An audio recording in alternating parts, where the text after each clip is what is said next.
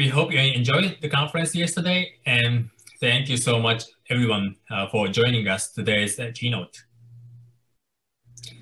We have an exciting lineup today as well, beginning with our first speaker, Corey Holland, CTO and co-founder of Mattermost Inc.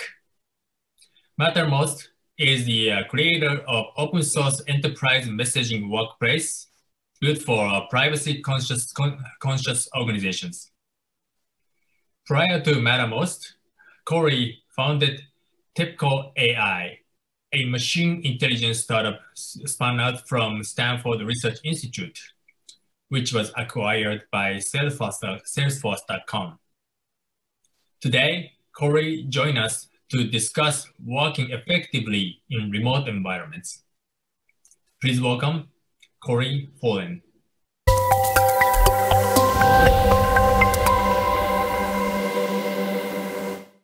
Hello, my name's Corey Hewlin. I'm co-founder and CTO of Mattermost, and I'm going to be giving a talk about working effectively in remote environments.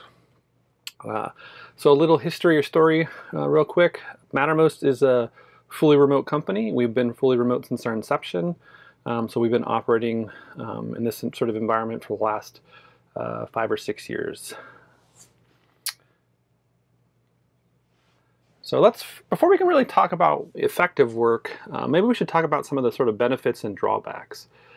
So what are the benefits of fully remote development?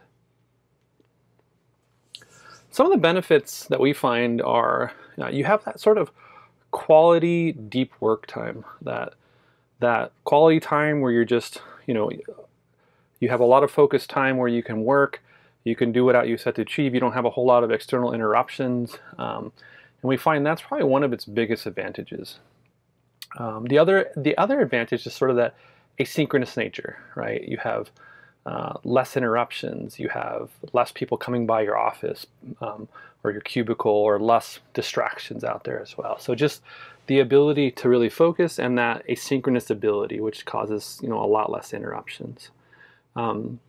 We as a company also find this to be an advantage because there's a vast sea of resources out there. In terms of people who want to work for remote style companies.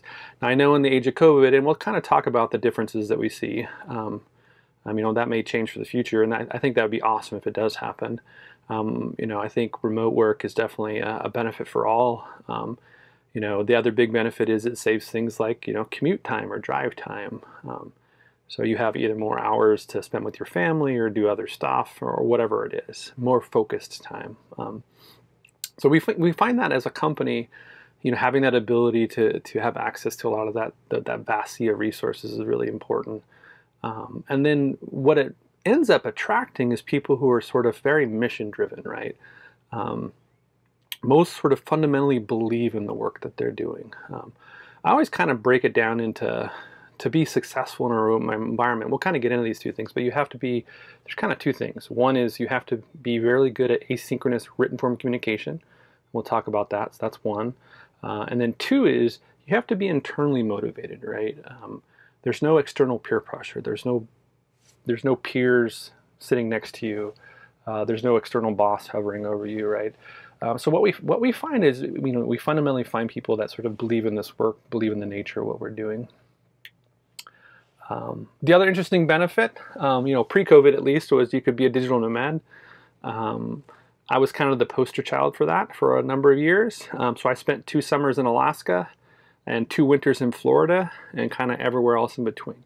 So as long as you have a good internet connection, you could work from anywhere, being a knowledge worker in a remote environment. So I know those may not be familiar with American geography or whatever, but Alaska and Florida are about as far apart as you can get, and still drive a car in between them. So it's, I don't know what it is, probably 3,000–4,000 miles apart, several thousand kilometers.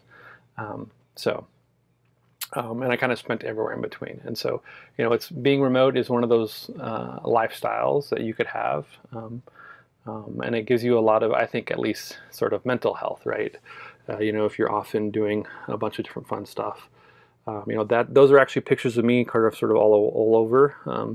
We have what we call Matter Mug. So it's a mug that we give to our community members, or people who participate in Mattermost open source project.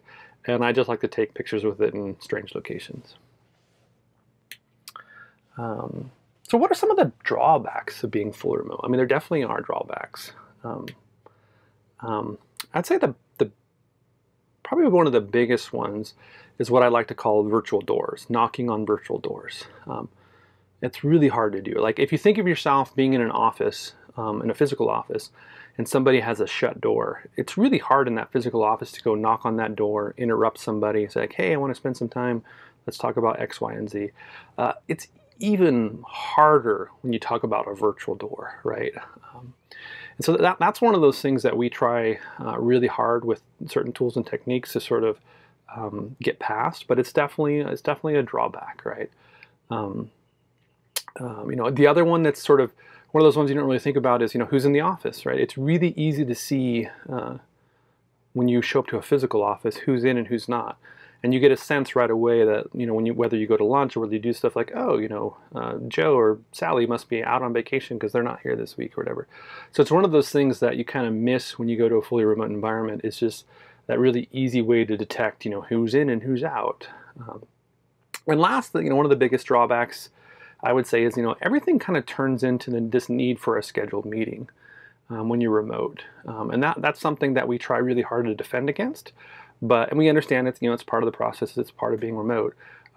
But you do have this sort of, you know, everything kind of turns into this scheduled meeting need or whatever. The other big drawback, you know, especially in this time of COVID, is just that sort of missing, you know, human face-to-face time. You know, we as a company, like I said, we were remote. We've been remote since our inception. You know, we as a company have always struggled with this, right? And I would say more so now post-COVID, and we can get into the reasons why. But we, at the very least, as a company, and here's some pictures from our previous what we call MatterCons. We, at very least, as a company and a community, an open source community, we used to get together at least once a year at MatterCon. So we would actually fly in all of our staff members, fly in a bunch of our community members, and just have a big meetup at least once a year. The feature teams would actually get together more than once a year. Some of the feature teams got together several times a year. And it's just a great way to sort of build trust, to sort of, you know, get rid of that human element, to see people face to face. Like there is some, you know, you do have to recognize there is some need for that. And even for us, right?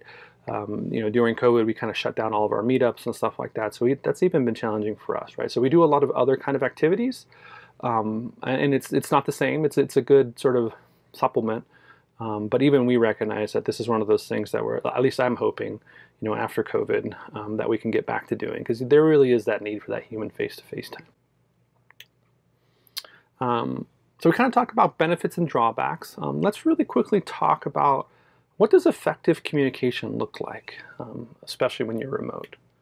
You know, good communication, you need to be an organization that values asynchronous communication. Or an open source community. We're actually both. We're a company and we're also an open source community. So you need to be really good at that sort of asynchronous written form of communication, about writing everything down. And so we strive really hard as an open source community and as a company to really be open and to be open to writing everything down, especially for us, because we deal with people all over the world in all time zones. Because of our open source nature. And so the only way that you can always get sort of, you know, conceptually everybody in the same room is by taking a copious amount of notes and writing those notes down in some sort of, you know, persistent chat system. We're also really good at ephemeral video. It's one of those things that we recognize, you know, video is a great form of communication. We'll kind of go into that in a little bit. But, you know, being really good at sort of dropping into ephemeral video, taking notes and dropping back out. You need to write everything down. I kind of already talked about that. You need to be anti-meeting. This is hard. Like we struggle with this as a community and a company, but we're very conscious about when we're adding meetings. We try really hard to go through and remove meetings. I mean, you're definitely going to have meetings. It's just, you know, that's just the name of the game. But you have to remember that in a remote world, you know, everything kind of needs to be scheduled, right? Everything needs to have a meeting start time, end time, and there's not this serendipitous sort of meeting together. But it's, you know, you just need to be sort of aware and try to limit those types of, try to be very understanding and limiting in terms of what meetings you're adding.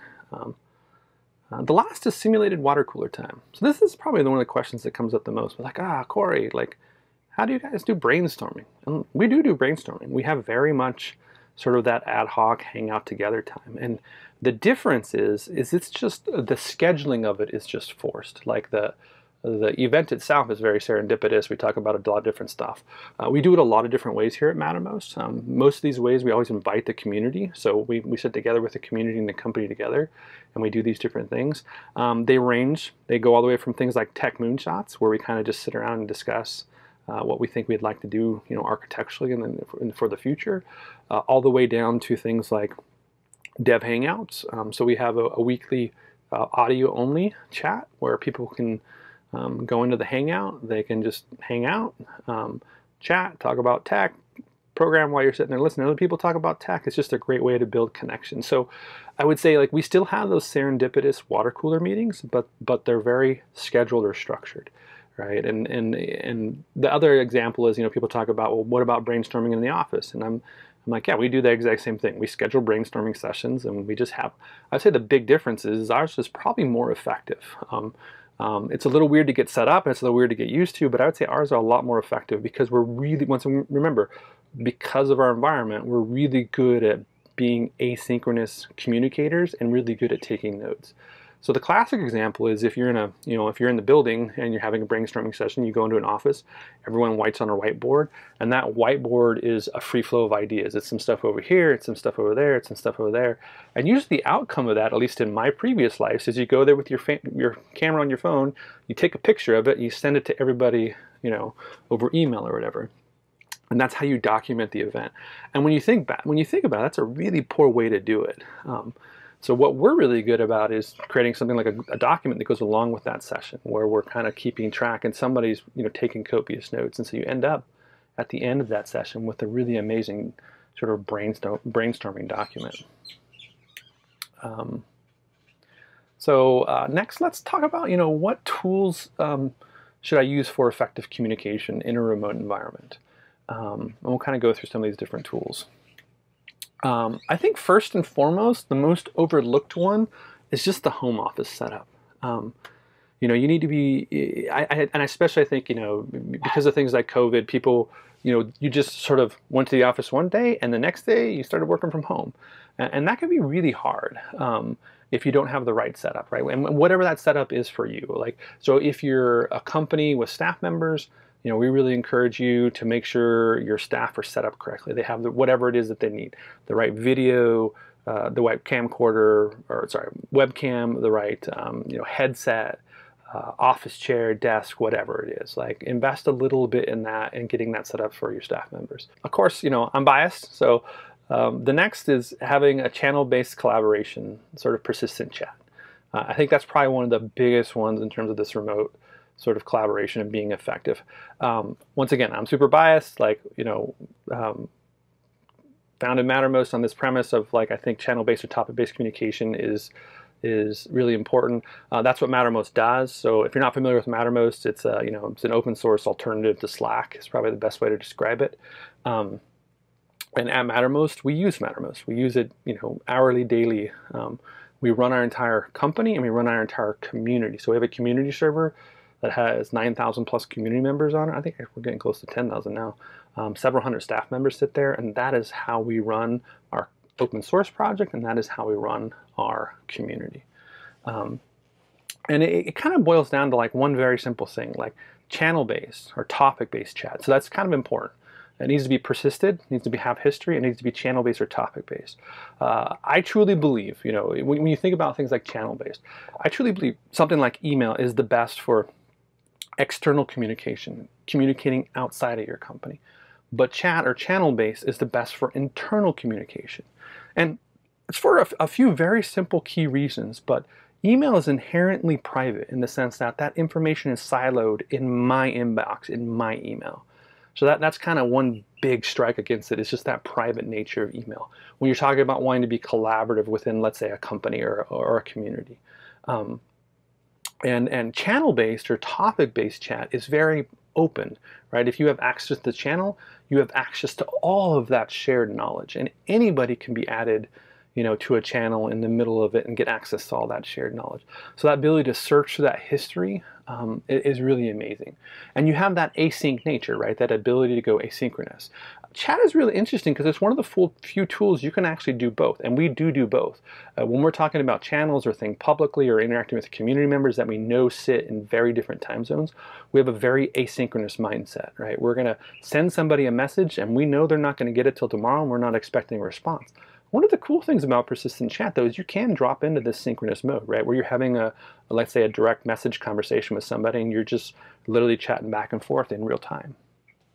So it really gives you that advantage as well. And lastly, what I'd like to say is sort of, we call it integrations and bots for central command, however you want to describe it. But it's the ability to take structured data. So this is data coming from things like integrations and analytic tools and, let's say logging tools, whatever it is. And that's piping structured information into a channel and then having unstructured information or information coming from humans augmenting that information in a channel. So the best is talk about an example, right? When you talk, let's say, incident response, you're having an outage at your company or your whatever service is going down. There's no better way to act, especially even as a non-remote company, but especially as a remote company, where you're kind of getting everything in the right sort of topic at the right time. So you're getting automated stuff pumping messages into that room where humans are sort of doing the analysis and investigating what's going on with the outage and having people respond there in real time and being able to hand off that event like, hey, it's my nighttime, I'm ready to sign out at someone else's on-call schedule is going to come over and take over this event, and they can automatically join the channel and see all of that stream of confidence, that shared history, that shared command line. That is a super powerful concept when you're talking about sort of channel-based collaboration. So for like I said, I'm biased, coming from Mattermost, but we believe channel-based or topic-based communication is one of the keys to running a sort of fully remote team. The second most important pillar in sort of remote collaboration is ephemeral video. I think it's one of those things you have to really be good at. I mean, I know people, in the time of COVID, people have already gone to it and they're holding meetings there and stuff like that. But I think there's a few key differences. Of course, when you're having meetings, you're having ephemeral video. When you're having one-on-ones, you're doing it through video. So video has a lot of implications, especially ephemeral video, that make communication really easy. And we have a lot of ephemeral video. The key, once again, is being very good at taking copious notes and taking those notes and posting them back into a channel, especially when you're having a sort of brainstorming session or whatever it is. So let me describe a scenario to you where we're really good as a community and company in the sense of, you can see those conversations in Mattermost evolving, right? There's some conversation that's 50 replies deep on this thread, and you can tell people are communicating on that thread and they're just sort of they're kind of talking past each other. People aren't understanding each other's point of view, right? And you'll see in our community, it's really interesting. You'll see someone like, hey, let's just hop on a call. I'm like, all right. And so they'll go over to a Jitsi video or something like that, and they'll sit in that Jitsi video they'll bring up that ephemeral video and they'll talk. And the reason they do that is because a picture's worth 1,000 words, right? It's a lot more efficient to communicate. It's a lot more efficient to understand people's opinions or sides of the argument. And there's the little nuances that you get in video, right? Which is really important. It's key to sort of that human interaction, which is it's easier to tell when somebody, the written form of the word versus the spoken form of the it can be really hard to tell when somebody's joking, or someone, said that in jest or so it can be really hard to pick those things up sometimes, but it's really easy when you talk about it, or a lot easier at least when you talk about it in terms of seeing somebody's expression and how they're responding and seeing either like, oh, that person's totally relaxed and joking, I thought they were upset. And that's one of those things that comes across a lot easier in video. So you'll see lots of times the conversation in chat will devolve. The group will immediately join a video, they'll hash it out, and the key here is while they're hashing it out, they're taking copious notes and they'll post that information back into the channel. Here's the outcome, right? Because one of the things that you realize, especially as an open source community, but as a company that goes fully remote now, it's a lot harder in the sense that, there's always going to be somebody out. There's always going to be somebody, whatever it is, sick or on vacation, or in our case, an open source community member who might be asleep in the middle of the night, right? And you want to share with them the details of the outcome of that conversation. There's nothing more frustrating than seeing a conversation, seeing it got moved into some video chat, and then there's no summary of it posted back in the channel. Like, well, wait a minute, there was something important discussed there. What was the outcome, right? And you want that asynchronous nature. And then that's really kind of key to this ephemeral video piece. Is sort of being able to drop into those conversations, take copious notes, and then post it back into the channel. Next, we'll talk about shared documents. So I think this is sort of the last and third major pillar, I would say. You really need an ability to share documents. So whether this be something like an open source one like Collabora Online, or something like Google Docs, you really need a document system that kind of captures that structure. And you'll see us do this all the time in Mattermost. So we're really good at using persistent chat for things like async. Even things like sync conversations are really good for using ephemeral video for discussing stuff. And we're really good at using sort of documents, shared documents, for things like capturing structure and long-lived documents. And they're it's very subtle in terms of when you think about when you use each of these tools, but it's very meaningful and impactful in terms of how you do it, right? And you really want that long-lived document. You really want that document that gives you some really good structure that you can go back to, you can share outside of, let's say, your channel or video that you're working on. And so just having, and like I said, this one's, it's one of those ones kind of obvious, like, wow, Corey, everyone uses, some sort of shared document. Yeah, they do, but they don't necessarily create a shared document for everything, right? So, and I'm not suggesting that, but I'm suggesting like create more shared documents than you think, right? So the best example is we could create shared documents for even meetings. So we have a shared document where we run our weekly recurring R&D meeting, and we just go in there and put the agenda in there. People can go and put comments. People can come in and say like, hey, I want a demo this week. And then we have like a running history in that shared document of what happened in a very structured way, right? And so that's just kind of one small way. And so, most people use documents for things like, producing, let's say, specs or design docs. Like, yes, definitely use shared documents in that, and we do too. And those are still great, linking those in the channels and stuff like that. But we also use a lot of shared docs for, like I said, things like meetings, specific meetings. We also use a lot of shared docs for things like one-on-one, right? One-on-ones with your manager, right? So you can go in and you have this running shared doc of one-on-one stuff that you can both add to. And like I said, it's maybe it's an obvious thing, but it's one of those things that's not so obvious in terms of using that kind of tool more, because that structured document, that long-lived document, gives you something different from persistent chat. It gives you something different from ephemeral video. Yeah, so how can you reach? Thank you. How can you reach me? The best way to reach me is probably on our community server, community.mattermost.com. You can just message me at Corey. You can always use email, Corey@Hewlin, or my personal email. My work email, Corey@Mattermost, or my personal email, Corey@Hewlin.com, or on Twitter. So those are the best ways to reach me. But I would love to hear from you. I would love to hear, what are some of the things that you struggle with? What are some of the things that, because like I said, we don't have, I know, we don't have all the answers to all this. Like, we constantly trying to improve. We've been doing this for 5-6 years now, and we're constantly trying to improve. So if you could share with me your thoughts and processes and experiences, like, that would be awesome. So please feel free. And thank you very much. Thank you, Corey. Our next keynote speaker is Adam Kevitt.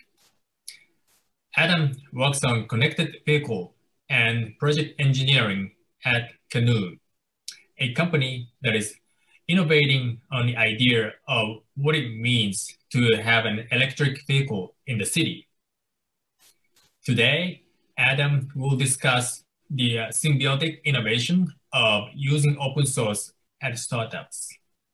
Please welcome Adam Kevitt.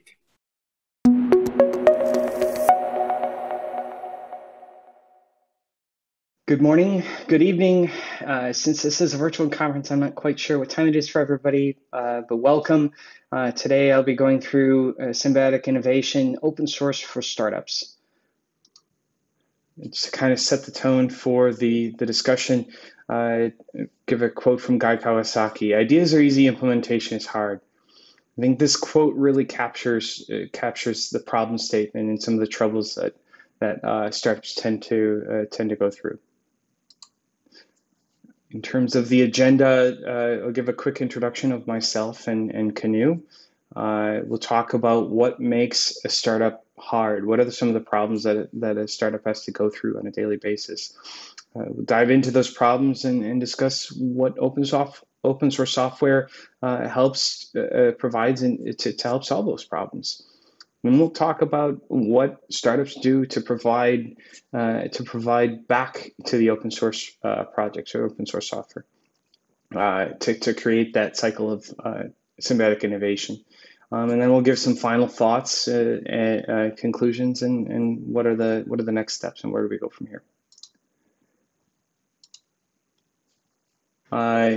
Introductions. My name is Adam Kibet. I've worked in the automotive industry for about 15 years, working on electronics and software. I have extensive experience in infotainment, connected vehicles, cloud services, and I've worked on everything from 16-bit micros to complex cloud systems. I work at Canoe. At Canoe, I am in charge of the connected vehicle and digital product engineering groups. And Canoe is an EV company that launched in 2018.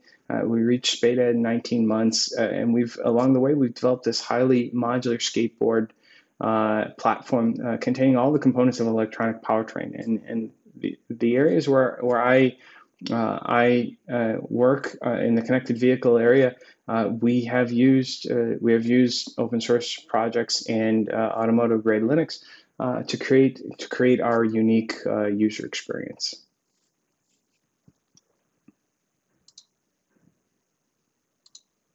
So what makes a startup hard? Well, the first problem or the first challenge to talk about is crazy timelines. Speed to market is often a big thing for startups, trying to hit a window of viability for a product, or trying to get things out before a competitor gets their product on the market is usually very critical for a startup. In addition, going through product iterations and proof of concepts, and really kind of going through this to resolve the product goals, to understand precisely, to refine that product into something that is saleable and useful. Proof of concepts help to kind of settle these differences and provide feedback to this process. They also are very useful for providing demonstrations to potential investors or customers. The next challenge is financial management. Every startup has to be cost conscious. They don't always have an income source. They're kind of on a limited budget, and so understanding precisely what you're getting before committing to it. So you tend to try a lot of things before committing resources or committing funds to something. And understanding, when to spend the money. So when exactly do you need to spend the money? Not always do you need to spend everything at the beginning of the program, but obviously after, too late in the program can be a problem. So understanding exactly when to spend the money is important. And then knowing the full cost of commercialization. How much will it take for you to create, to take the proof of concept or the product that you have currently, and put that into production. And so those are some of the challenges. In addition, startups tend to run skeleton crews. They tend to have very, very small teams. And the teams are kept small for a reason. It's a lot easier to keep a small team aligned and focused on a singular goal. As teams grow, communication and processes become necessary, and they start stifling innovation and start stifling the productivity of some of its higher performing members. And so, to kind of control this, you have to understand when you need people to be added to the program. You need to find flexible team members, and really understand the needs, the skill sets that you're looking for at that given time. And so how does open source software help to solve these? Well, for crazy timelines, open source software provides a starting point. It provides foundational components and other building blocks that are useful for getting off the ground. Sometimes just getting started is the hardest part of a project, especially when you're given a blank sheet of paper, which is precisely the situation we had here at Canoe. And so just getting that little kick in the rear to get going is an important aspect of open source software. And open source projects like automotive grade Linux provide a great set of foundational components to enable this type of building.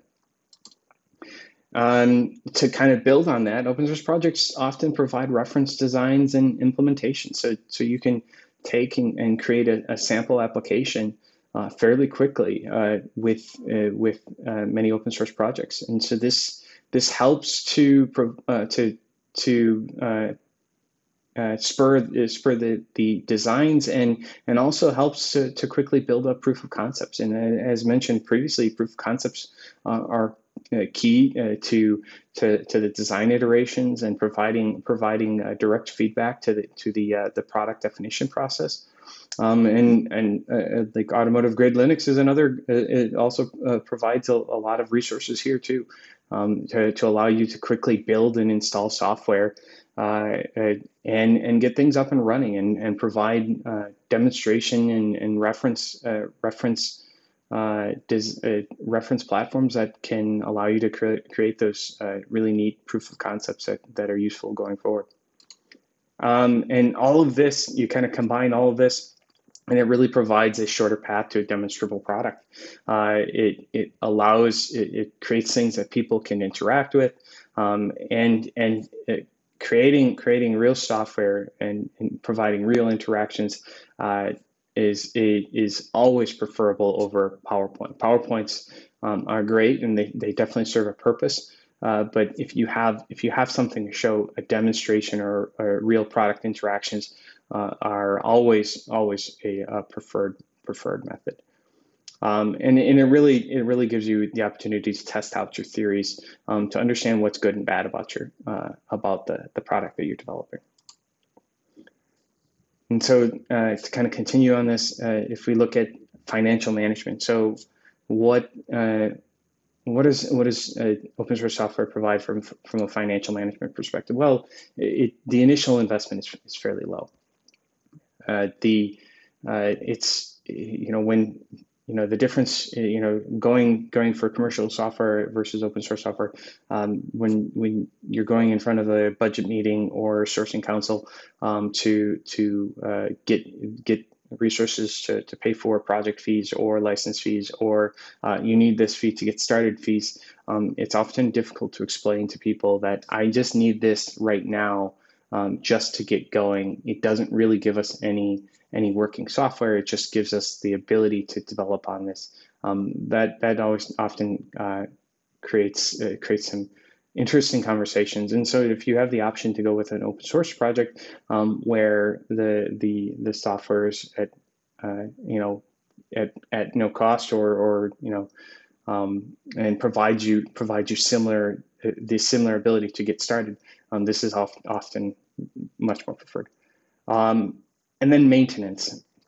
Maintenance is one of those things that often gets put on the column of it's a negative, but I see maintenance as a positive.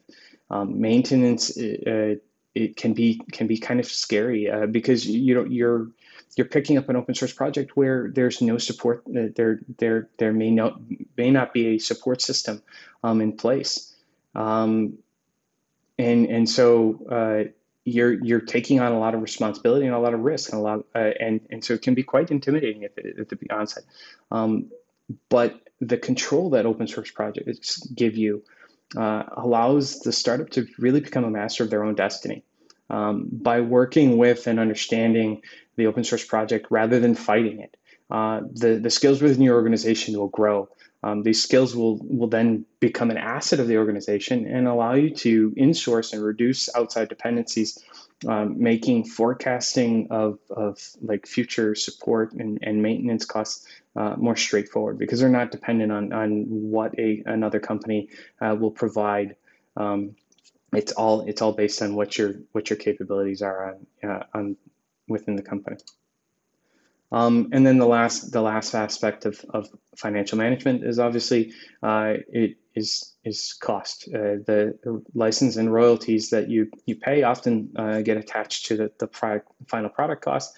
And while these vendors deserve to ask for products that they've put in hard work to create, and not having these, especially for a startup, provides you significant flexibility to provide your products, your end products, at lower cost to your customers, and it can be seen as a way of giving back.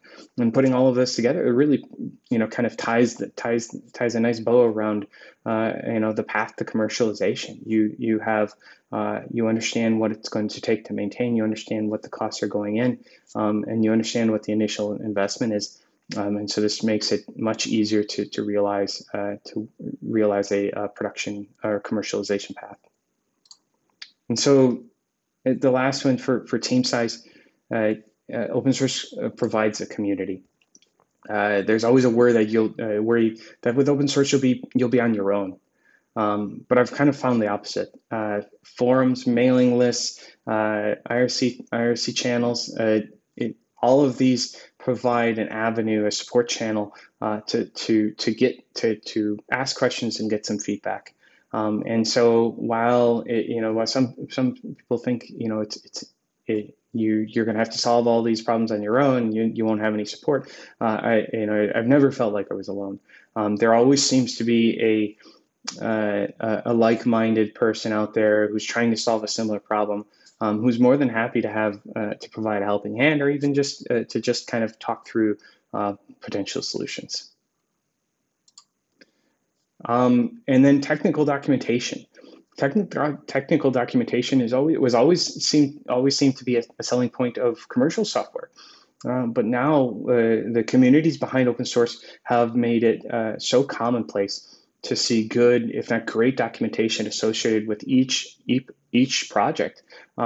It has really reduced the intimidation factor that comes with taking on software that you don't know, and it makes the integration of these projects so much easier. The fact that you can see how the software works, you can understand how it's intended to be used, and you can read what's the error cases and fail-safe scenarios. It makes the maturity of the application that goes on top significantly better. And then the last aspect of this is a larger community really means there's more people out there in the case where you actually do want to hire people. No longer do you have to find people with an archaic or very specific skill set, a skill set or technology set. Or hope that they'll be able to come in and pick up your proprietary architecture. You can rely on some open and standardized skills, and it generally makes finding people that can help your company out significantly easier. And as I mentioned, like finding the right skill set at the right time is important for a startup. And so what do startups provide in return? I talked about all the things that startups get out of this relationship. What do startups provide in return? And startups can do things that larger companies maybe can't. And so they can push boundaries. They can push technology boundaries, user experience boundaries, product boundaries. And so what do I mean there? The technology boundaries, if you look at all of the AI and autonomous startups that are trying to push the boundaries of what's possible on autonomous vehicles, a lot of these companies, a lot of these startups are using open source projects. And so by using the open source project, the open source projects get more get associated with the successes of that startup, and more people are encouraged to use those open source projects because of it. Startups can also push the user experience boundaries by putting a different spin on the same problem. Startups can change the conversation around user experience. This is an area where I think Canoe can have some impact, as we're taking a different spin on our user experience, and by using automotive grade Linux to power our experience, it provides an alternative example or alternative use case to an already impressive open source project. And then finally, startups can push product boundaries. Tesla is a great example of this. They've pushed boundaries on what the product can do from EVs and traditional automotive, and their Tesla's reliance on Linux and open source technologies kind of furthers that conversation and shows what's really possible. And then the startups can also contribute to the community. And this may be a little bit, the benefits here, are a little bit more obvious, with the startups being able to find bugs and commit fixes and patches.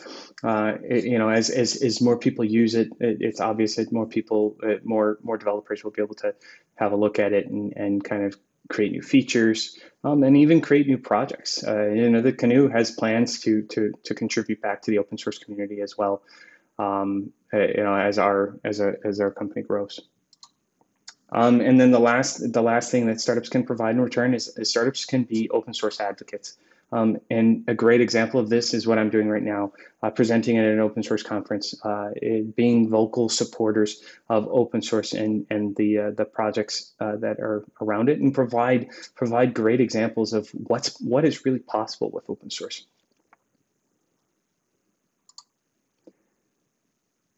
And so some final thoughts.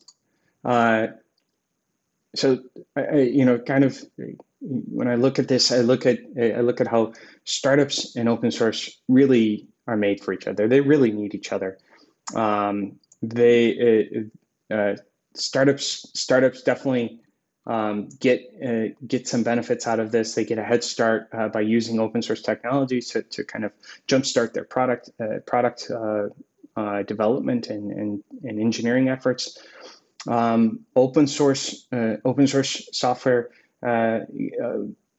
Open source projects also get benefits out of this association from kind of latching onto the successes of startups, to being accompanying the technology and innovation changes that surround them. And when you start putting these things together, you can see how it's this snowball effect of a symbiotic innovation, to where both startups and open source projects can really create amazing things together. And that innovation, that symbiotic innovation that's created from this relationship is really something we all need. Startups powered by open source have the ability to create amazing products, amazing services, and amazing tools that not only create great experiences for users, but also spur innovation. By changing the conversation on new products and new ideas, whether they're successful or not. By just changing the thoughts of those around, it helps generate those new conversations, and those conversations really have an effect on innovation, creating real innovation around as things that were deemed maybe not possible or not likely, all of a sudden become a real possibility. And open source has been essential to Canoe's success. And I see great things coming from the future. Thank you very much, and have a good day. Thanks, Adam. Our next speaker today is Shane Coughlin, the OpenGen General Manager here at the Linux Foundation. Shane's professional accomplishments include spearheading the licensing team that elevated Open Innovation Network, OIN, into the largest patent non-aggression community in the history, establishing leading the professional network of open source legal experts and aligning stakeholders to launch both the first law journal and the first law book dedicated to open source. Today, Shane will talk about OpenChain, not only as an industry standard, but as the first IPO standard to come out from our Joint Development Foundation. Please welcome Shane Coughlin.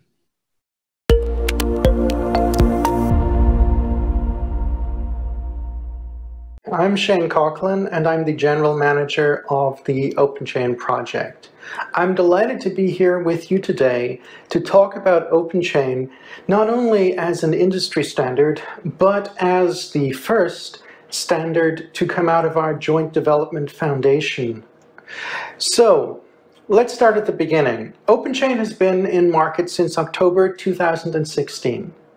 This industry standard has focused on open source license compliance in a short but effective specification, just 7 pages long.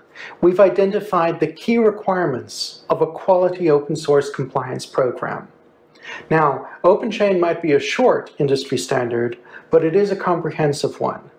Everything that we have included in the OpenChain standard is based on real-world experience from user companies out there. Now, if you think about it, we have around 25 years of experience around open source. Some of this experience is based on deploying products. Some of this experience is based on working with projects. One thing that has been consistent is that in using open source licenses, everyone has been trying to optimize their work. They've been trying to do their best to meet different requirements and to do so in a timely manner. However, trying to do it on your own, company by company, is inherently inefficient, especially when you consider the global supply chain. The supply chain is made up of incredible amounts of companies. One product might go through 20 to 40 companies before hitting market. Chip makers, board makers, people who make additional components, the people who provide drivers. It's a long supply chain. If everyone is doing their own thing with open source license compliance, well, first of all, it's hard to predict what your suppliers and your customers are doing and what they need. It's also hard to predict what processes are in the right place and solid enough for your use cases. The result is that in the past, we have seen license compliance challenges. On an individual company level, perhaps it's about maturity. On a supply chain level, it's really about consistency. OpenChain, well, it identifies the inflection points where it's important to have a process in place. It helps to contextualize how you deal with inbound, internal, and outbound open source code, whether you're deploying it in a product or a solution. We brought together hundreds of companies in drafting and initially deploying this standard. It has been remarkably successful as a de facto industry standard since October 2016. We've seen a global community come to life and set up work groups in areas like automotive and tooling. Equally important, perhaps more important, we have seen very active local communities form in China, Japan, Korea, Taiwan, India, Germany, and the UK. Companies, user companies, came together to try to ensure that not only were the important process points identified, but where appropriate, knowledge was shared and recorded. One good example is that we have reference training slides. You don't have to use these training slides to have a quality open source compliance program. You don't have to use them to be OpenChain conformant.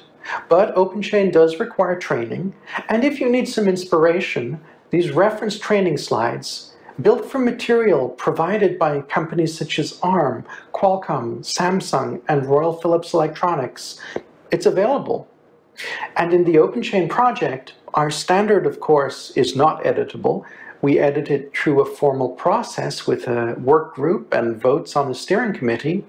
But our reference material to help inspire you on training, policies, checklists, all of that is CC0. It's effectively public domain. Because we have had a very active community and because we've seen a lot of growth since October 2016, we had the feedback that we needed to make OpenChain better. In some places, we adjusted language to make it easier to translate or to read if you're a non-native English speaker. In some places, we refined a few of the terms to help ensure that companies which are not in the software field, which are very different to the companies we're used to seeing around Linux Foundation, well, that they could use the standard too. From tobacco companies to medical companies, from banks to defense, we've had all types of engagement and taken all kinds of feedback. By April 2019, we had the second generation of our standard. It wasn't hugely different from the first, but it was refined. And this version of the standard, we knew, could work across all industry areas and for companies of any size, especially in the context of working in areas where English is not a first language. We built on this standard with additional reference material. There's over 1,000 documents in our GitHub repository, we call it reference library. By April 2020, we were fully confident that OpenChain as a standard was done. It was ready for wider deployment to scale from hundreds of companies to thousands of companies. And the best way to do this was to enter a formal standardization process. So we did. Joint Development Foundation, a foundation that has existed for a while, is focused on helping specification projects, like OpenChain, enter standardization processes such as ISO. Indeed, it has been part of the Linux Foundation ecosystem for about a year now. And it has become a pass submitter, a fast-track submitter to ISO, since early this year.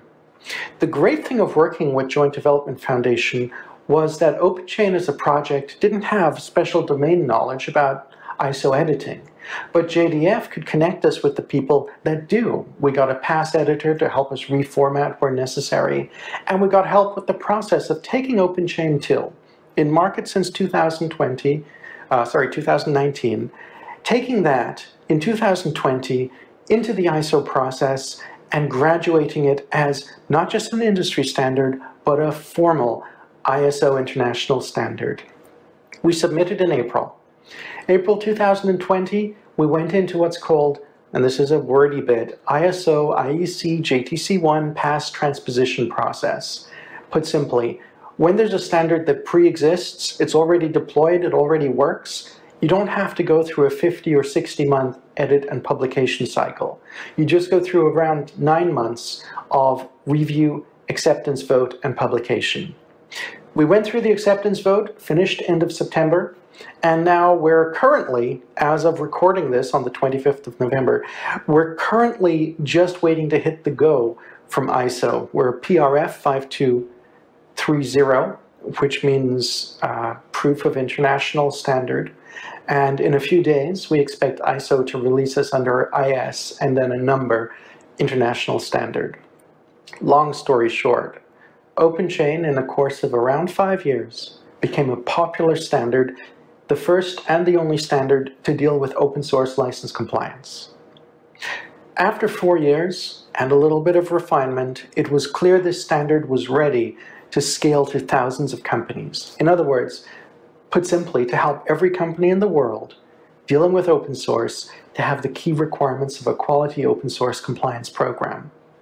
To do this, we went into ISO. We did that in partnership with Joint Development Foundation, and we're done. We passed the process on the approval vote. We had great support from JTC1, Joint Technical Committee 1, and we're the first Linux Foundation ISO standard in 14 years. The last time we did this, we did it directly. We did it with a Linux standard base. Now, working with Joint Development Foundation, we've created a process. OpenChain was us, as you could say, dog fooding it. It was our first time through this process. We had some learning to do. But we've learned it, we've codified it, we've recorded it. Android Development Foundation is ready to take other specifications in our ecosystem and bring them into ISO to graduate as formal international standards. As Jim mentioned a little while ago at another event, the next standard coming through JDF and out of ISO is SPDX. SPDX 2.2 has been submitted and will graduate somewhere end of Q1, middle of Q2 2021. That's news to watch for. But in the short term, you should come away from this talk aware that open source license compliance has an ISO international standard, that you can access information about this standard at www.openchainproject.org, that you can self-certify to this standard on openchainproject.org for free, that there's over 1,000 reference documents to help you with your processes, your policy, your training at openchainproject.org. And there's a vibrant community, whether you want to be on a global mailing list or a local work team, whether you want to work in English or German or Japanese or Chinese, we've got you covered. Alrighty, it's time to be part of this. It's time to adopt this standard. Get it into sales and procurement. Talk with your suppliers. Make it part of your purchasing. Make it part of your pitch as why your company has a great way of managing open source and can be trusted to do so effectively. Remember, this standard is all about user companies solving user company problems. It makes sure open source is efficient. It makes sure it's easy. And it makes sure that your resources allocated are minimum while results are maximized. Thank you for listening, and I'm looking forward, if you're not already part of this, to welcoming you on board. Thank you, Shane. Our final keynote speaker today is Yonsup Lee, Chief Technology Officer and co-founder of SiFive.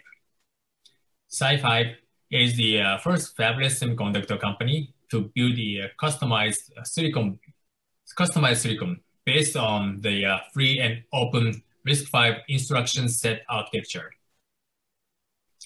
Yonsup received his PhD from UC Berkeley, where he co-designed the RISC-V ISA and the first RISC-V microprocessors with Andrew Waterman, and led the development of the Watcher decoupled vector fetch extension. Today, Yonsup will talk about the technical opportunity of RISC-V. Please welcome Yonsup Lee.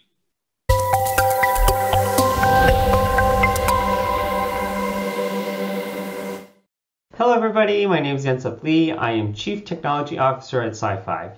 It's great to meet you all today. I am very excited to talk to you about RISC-V and to convince you that the time is now for you to help out RISC-V. It's truly transformative times where the compute requirements are exceeding Moore's law. Look at this graph over here. The CPU performance basically has plateaued since 2015, while we continue to imagine new applications that need more compute requirements than we can even afford. AI is expanding from data center to the edge. Growth in embedded endpoints are tremendous. All these trends are forcing us to shift away from general purpose compute platforms. Companies are vertically integrating, trying to build highly optimized products, design domain-specific architectures to build workload-focused platforms. What this means to me is that we have all the ingredients for a big disruption in our industry here. This brings us to this inflection point where RISC-V, the free and open instruction set architecture, is gaining momentum and adoption. RISC-V is a modern clean slate design that delivers scalability and superior performance, power, and area efficiency compared to competing technology. RISC-V is engineered for practical use cases across microcontrollers, application processors, and high-performance computing platforms.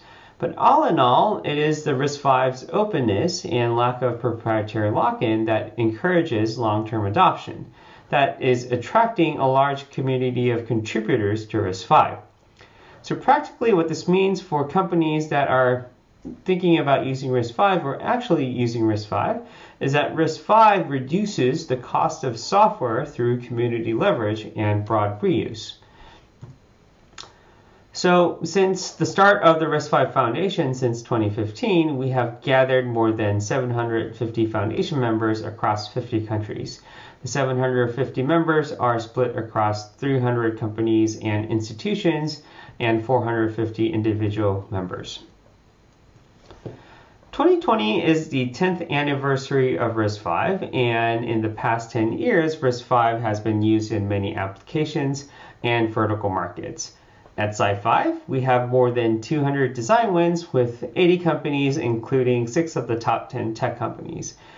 I'd like to mention a couple of these applications and vertical markets so that you can get a sense of where our technology is being used. FPGA hardening cores, augmented reality, audio processing, Wi-Fi, Bluetooth, data plane processing, industrial robotics, human interface design, networking, edge AI controllers, voice recognition, smart cities, fast storage, Internet of Things, satellites, you name it, RISC-V probably is used in your favorite application or vertical market. It is our technology that enabled RISC-V to get into these applications and vertical markets, but most of all, the most important part was the RISC-V ecosystem that enabled all these use cases. So let me walk through the current state of the RISC-V ecosystem, starting from embedded. We have great support of RISC-V in various real-time operating systems and trace and debug IDE tools, both in open source and commercial. To name a couple of open source projects that have RISC-V support that comes to my mind are RISC-free, RTOS, RTEMS, Riot, and Zephyr. On the commercial side, Sci-Fi has been working with partners such as IAR Systems, Seger, Lauterbach, Wind River, Green Hills to design RISC-V solutions and delivering them to our partners together. Switching on to the Linux and application RISC-V ecosystem side of things, starting from bootloaders, we have Coreboot, U-Boot, UEFI, Tiana Core, which is an open source implementation of the UEFI, have RISC-V support. On the distro side, we have Debian, Fedora, Ubuntu, Gentoo, SUSE, OpenWRT, FreeBSD, NetBSD with RISC-V support. Let's take a closer look at Debian. Debian builds 95% of packages on RISC-V. This is an important milestone in becoming a normal architecture. Last year at the RISC-V Summit, Carlos had shown Docker and Kubernetes on Debian RISC-V, working on Hi5 Unleashed development board from Sci-Fi. Looking into Fedora, in 2018, Western Digital has done a Fedora desktop tutorial. The most recent news in 2020 is that the EFI boot works on Hi5 Unleashed and QEMU. Look at this picture over here. This is the Genome Desktop Manager working on Fedora RISC-V on top of the Hi5 Unleashed development board. At Sci-Fi, we have taken RISC-V ecosystem development very seriously from day one, and that's one of the main reasons why we started the Hi5 development program. Starting from embedded development, we have launched Hi5 1 development board in 2016 and subsequently the Hi5 1 Rev B with Wi-Fi and Bluetooth support. On the application and Linux development side, we have launched Hi5 Unleashed development board back in 2018, and we have worked with partners like Microchip to develop the Hi5 Unleashed expansion kit with PolarFire FPGA to provide IOs and capabilities to extend the Hi5 Unleashed development board to design your own domain-specific computers. All in all, these Hi5 development boards had enabled the first wave of RISC-V ecosystem development. Switching to the RISC-V software state of things, we have pretty much all the important open source software projects having RISC-V support all upstream to their respective projects. Just to name a couple of few projects that have RISC-V support are GCC, LLVM, GDB, binutils, newlib, glibc, Linux kernel, and QEMU. All have RISC-V support in their respective upstream open source repositories. At Sci-Fi, we have a couple of software products as well.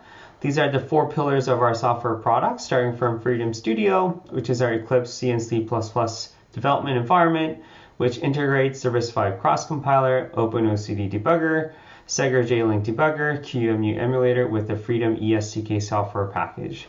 Freedom Tools is Sci-Fi's RISC-V development tools package, which integrates all these subcomponents and is released on a normal cadence. Freedom ESTK is our bare metal software development kit. Freedom USTK is our Linux software development kit based on Yocto and Open Embedded. I have prepared a short video to show you the state of the current RISC-V software ecosystem, so let's take a look.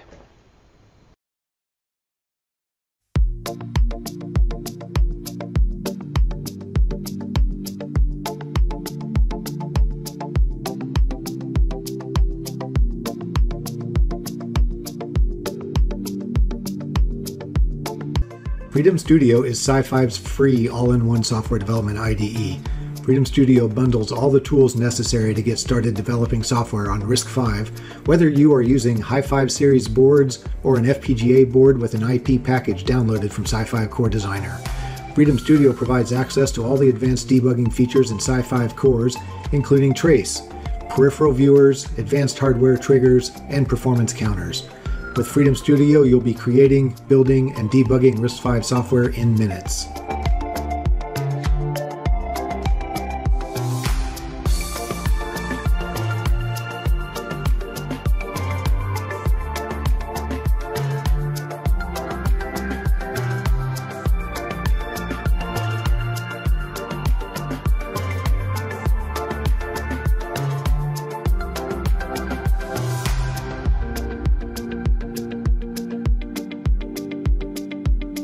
It's using the J-Link GDB server to communicate with the J-Link on this board. Click debug, and essentially the J-Link GDB server will connect to the target and download the project or the code.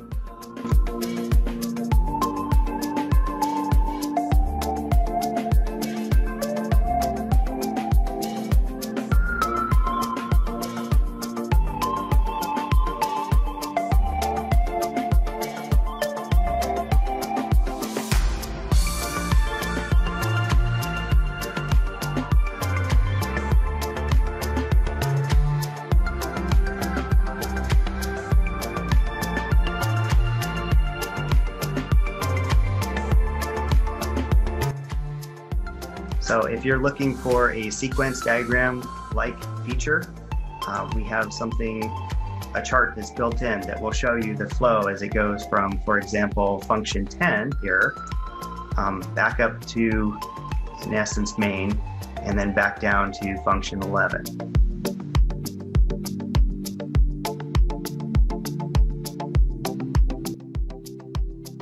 What I have here is the IR Embedded Workbench for RISC-V. When you start Embedded Workbench, you have this information center with some additional information, product explorer, user guides, example projects. We mainly have support for all cores here from Sci-Fi.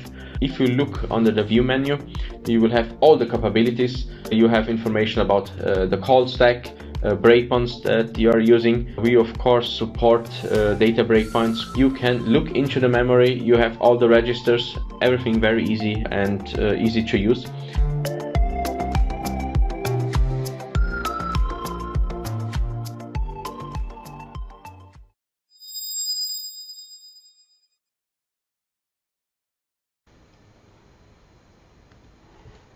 Hope you enjoyed the video.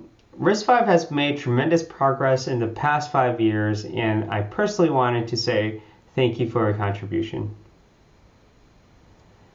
Okay, let's switch gears and talk a bit about the future of RISC-V.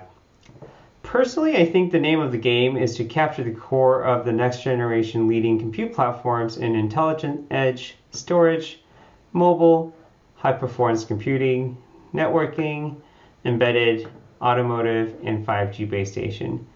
The key to success here is having the RISC-V software ecosystem and the RISC-V ecosystem for these applications and vertical markets ready to go.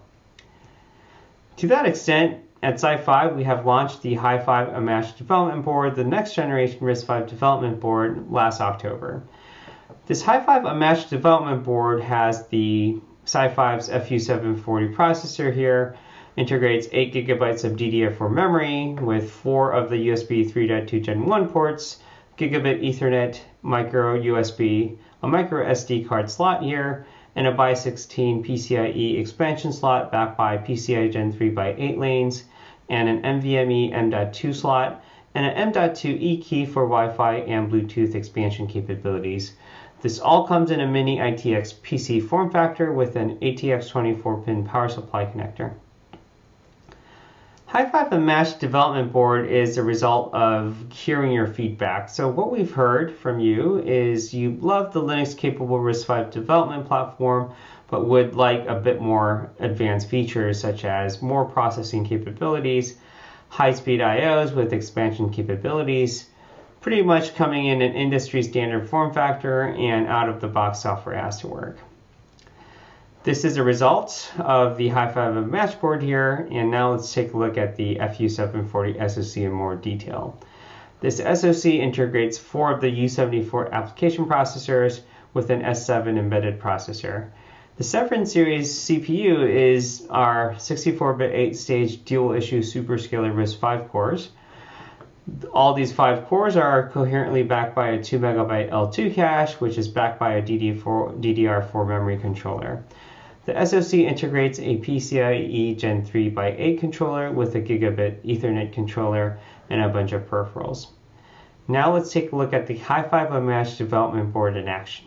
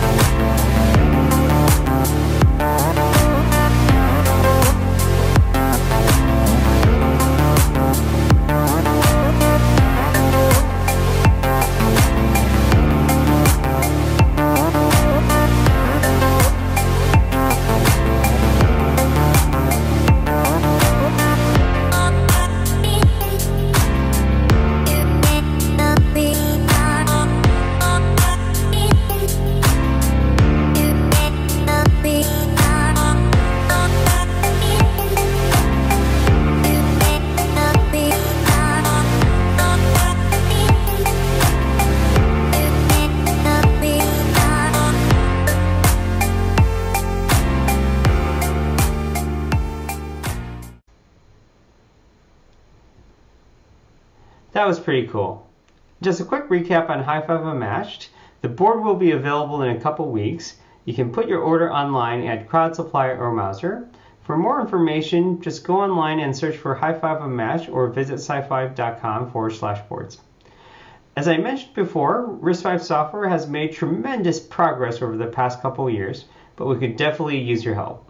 To be more concrete, the RISC-V porting work has begun on UEFI, V8, Java, and Android, but obviously these projects could go much faster if you're willing to jump in and help out.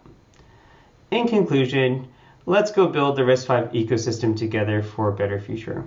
These look like big mountains to climb, but let's not forget it's about this virtuous cycle here.